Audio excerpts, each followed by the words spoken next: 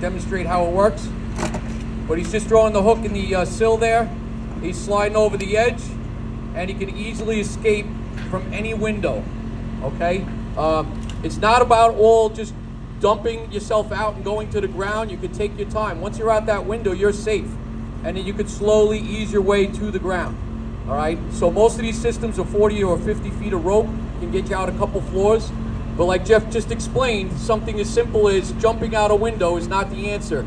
I've seen guys do it that have bailout systems and they forget to use it, or they forget there's a ladder there, and they jump out head first, they wind up with broken arms and everything else. And if you land on a fence or something serious, it's going to kill you, okay? There's plenty of firefighters that have fallen out second floor windows and have been killed.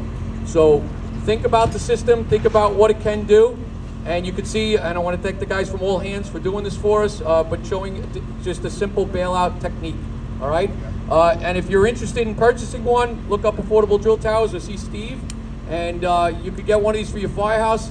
This is a little under 12 feet, so it'll slide right under your apparatus bay. You can put this outside, inside, or wherever you want. But no, I'm not his salesman, but I think he does a great job for us, so I want to thank him. All right, instructors.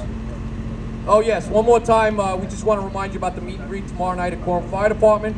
I want to thank Van and Quorum Fire Department for hosting us. They've done a great job. They've been supporting our foundation from the beginning. So Quorum Fire Department, the fire district has done an awesome job for us, so thank you. But come out, support us. Everything you buy goes right back to firefighters and everything you purchase. So thank you very much. Have a great afternoon. Kevin.